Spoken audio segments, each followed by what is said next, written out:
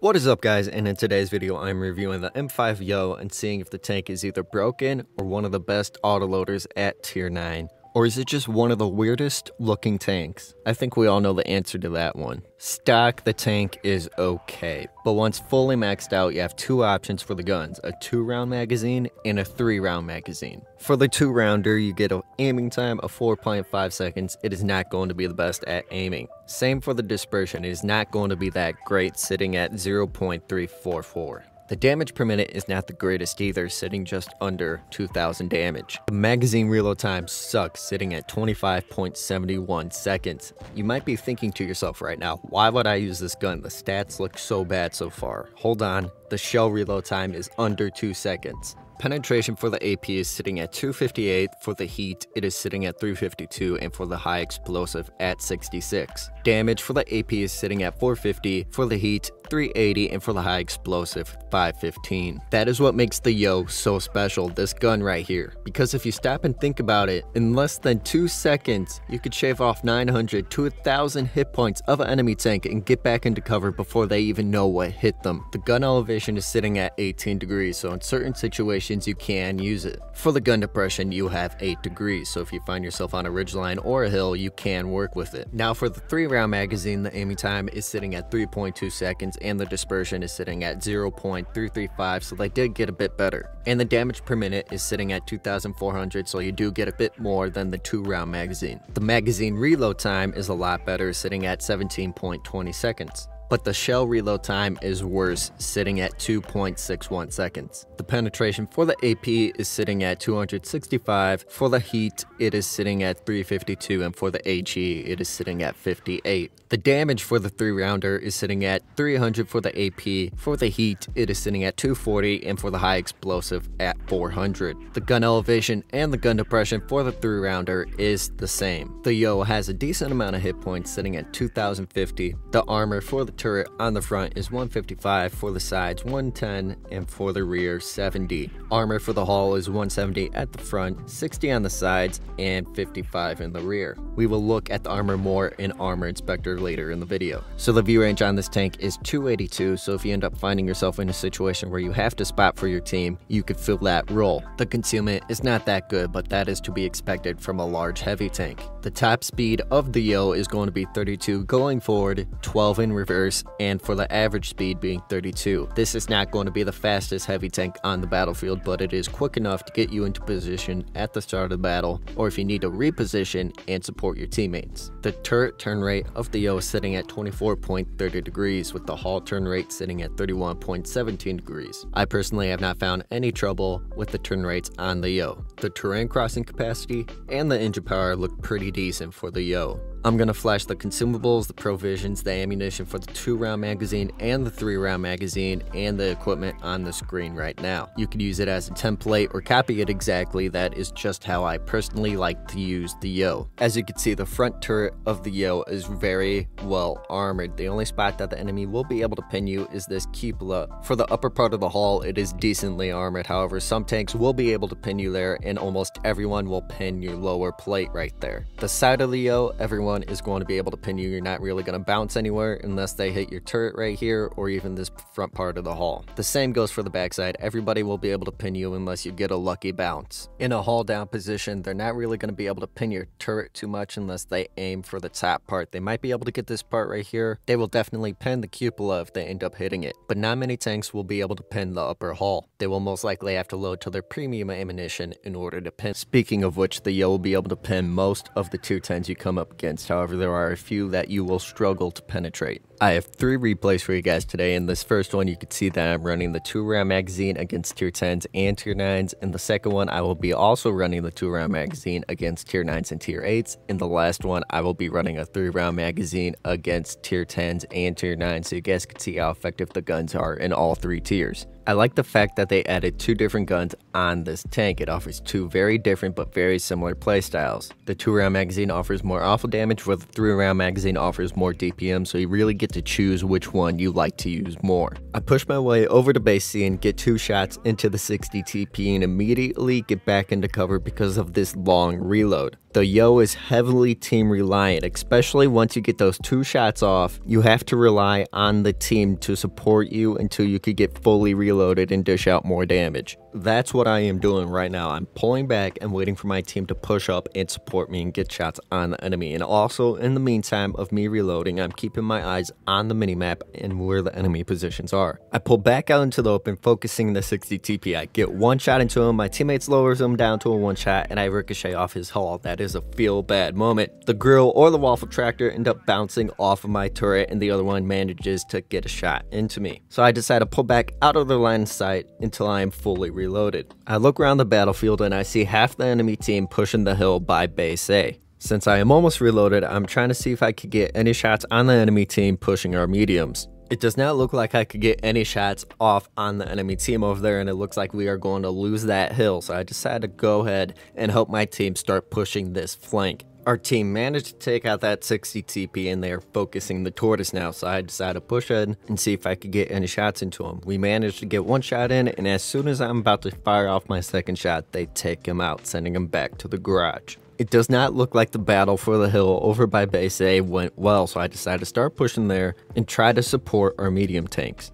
Our STB-1 is capping out base B, and it looks like the T100 LT is about to get very screwed. So I pull over this little hill and try to help out our T100 by getting shots into that Progetto. We managed to get 1 shot into that Progetto, however we are not able to get the second shot off, but the IS-4 is rushing in, so we snap a shot into him, tracking him in place, but the Progetto ended up taking out our T100. I pull back into cover and check my right flank real quick. It looks like the M103 is the only one pushing the right side, and the rest of my team is camping base C. I don't know why, but they are for some reason. I am almost fully reloaded, so I decide to push up when the ML2 comes flying out of nowhere, does not try to hit me, he just goes right down into the river, and it looks like he's about to go into Bushka's office. I decide to push in there first and try to cut him off. When I push up, the IS-4 gets spotted, so I change targets, dump 2 shells into him, and back up into cover, lowering him down to a definite 2 shot for me. But now I have to worry about that ML2 pushing me, since 9 out of 10 chances he has a full clip while I am stuck on this long reload. I can't do anything right now other than rely on my team. Our waffle tractor is still at base C, but that is a good thing in this situation, because if the enemy does push me, he could get shots on them, and our 60 TP is rolling up on the enemy also. So all I have to do is stay back and try to stay alive. The ML2 manages to get 1 shot into me, however, I am willing to trade with him since I know I will be able to clip him out of the game. We are sitting at 4,100 damage right now. We are almost winning on cap points. The IS-4 is a 2 shot, the Progetto is a definite 1 shot, and the grill could easily be taken out, so now it's just a rush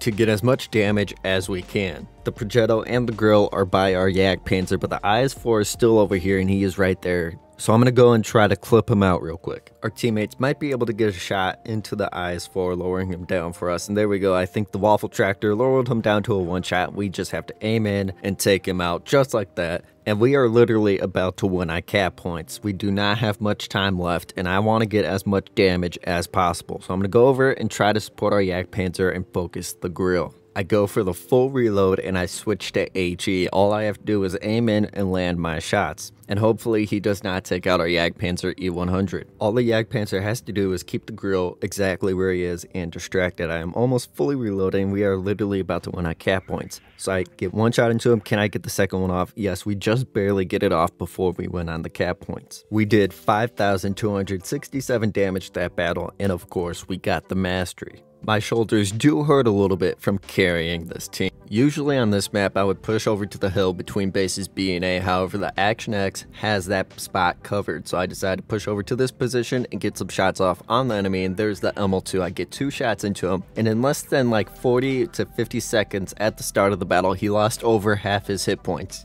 Don't be like this ML2. Do better. I decide to start pushing up with the Malshin since he is not spotted yet and has not taken any damage. Usually in that position he would have been spotted by a TD or whatever tank in that top corner of the map where someone is usually sitting. I decide to be a little risky here and push towards the hills by the enemy spawn. If I was spotted a bit sooner and the enemies were closer, I would have gotten lit up right there. But as you can see, almost the entire enemy team is spotted over by base C or near their spawn. I take this moment to see if I could get some shots in on the enemy over by base C to help our team out. I missed the first shot but got a pretty decent roll on that Chimera with the second one. I was considering just staying here until I was fully reloaded, but I decided to say screw it and start pushing forward. Usually I would recommend playing this tank as a support tank, but as you will see in a second, you can play this tank really aggressive and on the front line if you know what you are doing. Of course, as I say that, I get hit in the tracks by somebody camping in their spawn by that rock. I am willing to take that hit because I know I could easily take out this ML2 and get a very dangerous gun out of the game. What did I tell you? There's a SU-130 sitting over in their spawn and they get another shot into me. I try to quickly switch to HE and snap a shot off, however I ended up whiffing that into the rock. Instead of pulling back into cover, I rush out into the open and put this rock between me and the SU and start focusing the Object 252. The Object 252 is starting to push us. We are almost fully reloaded, so I'm just waiting for him to get close enough, and there we go. We managed to nail a shot right into his track, and now I'm just waiting for him to push over this hill because my gun depression isn't really the greatest at 8 degrees and the Object 252 is really well armored. But he does make the fatal mistake of pushing towards me and I get the second shot off. I'm making sure that I'm still behind that rock there so that SU-130 is not able to get shots into us. And I have to rely on my teammates over at base B and behind me in order to take out the Object since I am on this long reload. I try to ram the Object to take him out, but he only did damage to me and I did absolutely no damage to him. But luckily our Malshin came in and saved the day, sending him back to the garage. I pulled forward and tried to take out the SU-130 just to get another gun out of the game. I managed to get one shot off before the WZ was able to take out our Malshin. So now I decided to switch targets to the Chimera since he's right here. He's a definite one shot, so I just switch to HE, splash him, and send him back to the garage. I start backing up because I am pretty useless at this point with this long reload, and the SU tried to snap another shot into me, but he ends up whiffing it. And the BC is rushing in to take out that SU-130, however, he's going to take a nasty hit in return. The WZ is going to start rushing us. I honestly don't know what he is doing right here. He's just a free kill and damage at this point because look at this. Like, what did he expect to happen? I end up getting both shots into the WZ, the first one tracking him in place and the second one as well. And the BC is going to ricochet his first shot, but the second one is going to take him out, sending him back to the garage. I start pushing out in the open, but I stop to let the BC know that I will take the hits. Since I have a lot more hit points than he does, and remember this is a support tank, so I'm going to leave the BC behind, or at least hope he stays behind, supporting me in return as I take the hits. I start pushing forward when the T-54 is spotted. I am not fully reloaded, so I start backing up, and that was a good idea since the T-54E1 is over on that hill supporting that T-54, just like how the BC is supporting me right now. I'm pulling back even more into cover behind this mound here so I can keep an eye on the T-54E1 and that Mod 1, but the Mod 1 pulled out, tried to snap a shot into me. It ricocheted off of my turret, made sure that the E1 was not aiming at me before I rushed in, and tried to snap a shot off on that Mod 1. I don't know where that shot went. That is some BS if you ask me. I snap a shot into the E1 and start backing up because the Mod 1 is flanking me and I get a nice bounce from both of them. And now I'm pushing out into the open to make myself a big target for both of them so my BC could get some shots in on that Mod 1, which he does end up getting off. I'm waiting until I am almost fully reloaded before I start pushing the Mod 1. I activate the engine power and start rushing in to snap off the 2 shots. He's a definite 2 shot, and of course I ricochet off his front somehow. I try switching to HE and nailing him on the side, but I did not feel comfortable of the HE penetrating, so I switched to AP, snap a shot into him, and our BC rushes in to finish him off. We are sitting at 5,100 damage dealt and 2,020 damage blocked, and that E1 was still pretty healthy.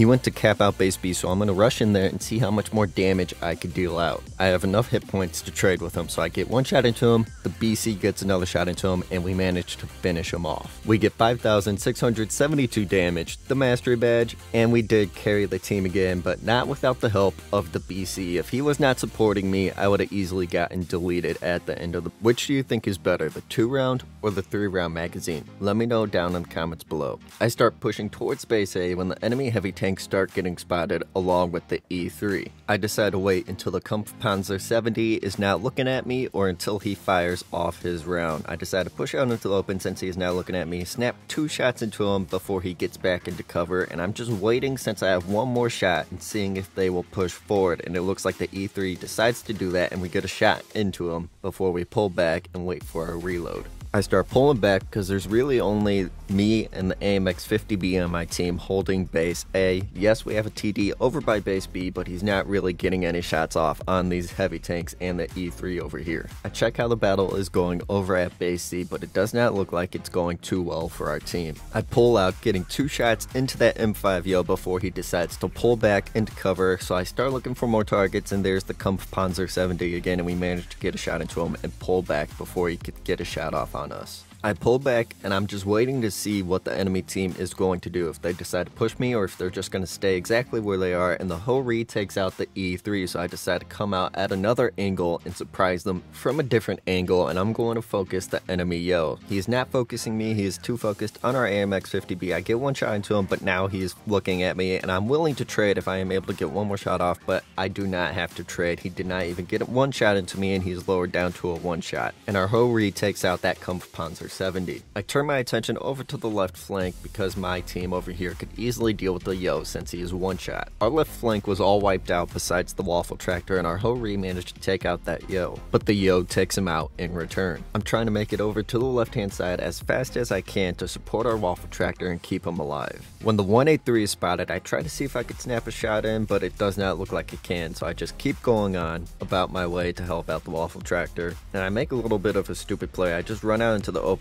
and the Vickers Light is able to snap a shot into me. I considered backing up, but I said screw it, I'm gonna keep going forward, because if I go forward, the waffle tractor could support anyone who starts pushing me. And now I'm thinking, since the Vickers is a 2-shot for me, I'm just gonna keep going and see if I can clip him out. Of course, as I keep going on, he repositioned, so he's not going to get spotted until he runs all the way over to the other side near our AMX-50B. And I'm thinking, okay, the 183 pushed over by our AMX-50B earlier, so I need to get over there and support him as fast as possible before he's taken out. I'm not gonna lie, this scared me right here. Just going around the corner and the 183 being right there, I did not expect that. My butthole clenched up. You do not understand. Thankfully, he bounced me and I was able to get the entire clip into him, but now I need to back the hell up before he reloads and gets another chance to shoot me. Of course, the T-57 comes out of nowhere from behind me and starts unloading his clip into me, so now I got 2 enemies, and the Vickers Light, if you look at the minimap, he is pushing in too, so now I got the entire enemy team pushing me. Thankfully, our waffle tractor takes out the 183 and I'm able to focus the T-57 Heavy. I lower him down to 15 HP,